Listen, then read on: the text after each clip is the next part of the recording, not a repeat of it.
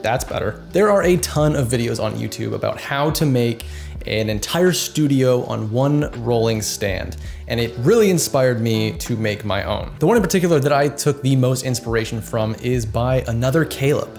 Yes, there are more of us, and we are taking over.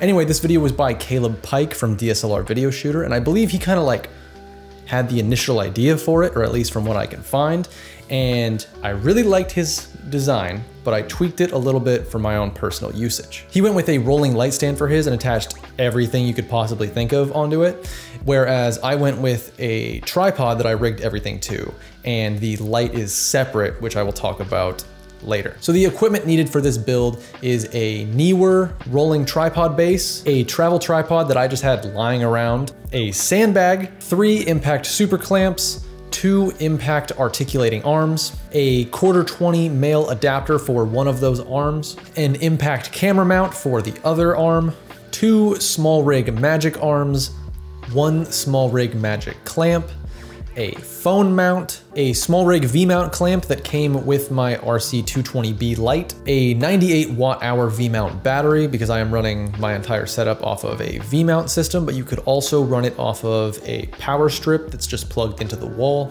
And then for monitor, I am using an Atomos Ninja V because that is what I had lying around. And to power this, I am using a Atomos DC to D-tap cable that is obviously run into the V-mount battery. For audio, I am using a Zoom F3 recorder, which is being powered by a USB-C cable run into the V-mount battery. And the Zoom F3 is running into a Sennheiser MKE 600 and powering it via phantom power. For camera, I am using my trusty EOS R6 with a Canon EF to RF adapter, along with a Canon EF 24mm f1.4 Mark II.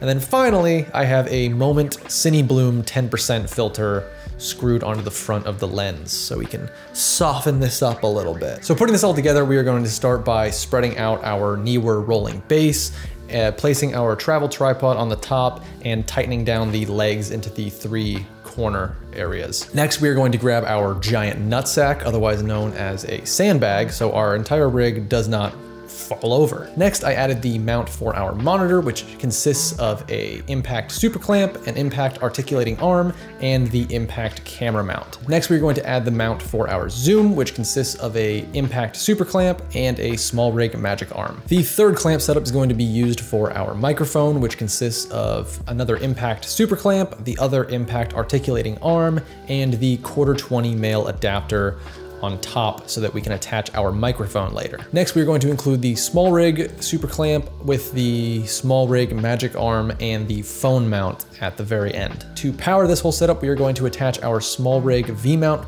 clamp onto the leg of the tripod. And finally, we can start attaching all of our accessories to this setup. I usually start by putting the monitor onto the camera mount. Next, I attach the Zoom F3 to the small rig arm via the 1/4-20 hole in the back of the zoom. We are then going to screw in our microphone onto the 1/4-20 adapter on the articulating arm, and I like to boom this microphone just below the frame here, aimed directly at me so I can get the best possible audio. Then we are going to attach our camera, and I am using a small rig cage on my EOS R6 because it has a built-in Arca Swiss plate on the bottom, so I can just clamp it directly to the tripod head, and it's a very, very sturdy setup. Then to power this whole setup, we are going to attach our V-mount battery to the V-mount clamp, and then we just need to basically wire everything up and attach all of our cables. So some of you might be wondering why I did not attach the light to this entire rig, because there are a lot of other videos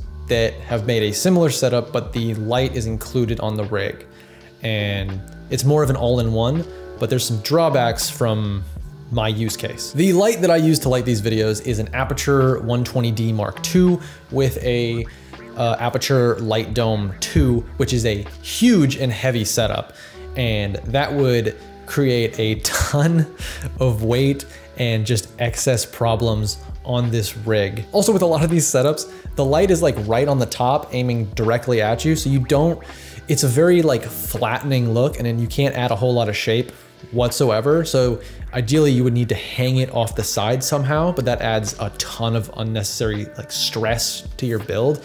And I just wasn't a fan of that. So I just put my light on a separate rolling light stand that I can move wherever and shape the light to my personal needs. The cost to set this whole thing up was actually quite a bit less than I was expecting. I think it cost me around $500 because I had most of this stuff laying around already from past shoots. So I just kind of repurposed it into this setup. And that pretty much just consists of the clamps, the arms, the camera mount, that sort of thing. And also the Zoom F3. So that is included in that price because previously I was recording my audio through a Rodecaster Pro, which is massive and would not fit on this rig very well. So if you don't need an audio recorder, you can probably build this entire setup for like 200 bucks, which is kind of nuts because most of us already have a camera. Most of us already have a monitor that we're already using. And most of us already have a microphone, especially if you do not want to record through XLR. If you just want to record directly into your camera, you could just use like, you know, a Rode video mic, shotgun mic that you have or anything. Even I think Caleb Pike used a Rode Video Micro and it sounded great. And that just ran straight into the camera. So you don't have to use higher quality microphones and audio recorders, but I like to, so I did. Overall, I absolutely love this setup because it takes me a minute or so to completely set up my entire YouTube studio. I don't have stands and lights hanging out everywhere. Everything's on a rolling stand that I could just move around wherever I need to, and I absolutely love that. And my wife absolutely loves that because we share an office and it's not taken up by a ton of stands and all that garbage. And this setup has gotten me back into creating content this year, which I am very, very grateful for because I missed it, but I hated setting stuff up and I hated my entire office just being taken up with stands and lights and whatnot.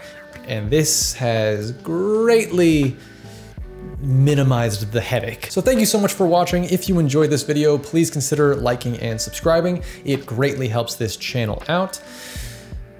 And I'll see you in the next one.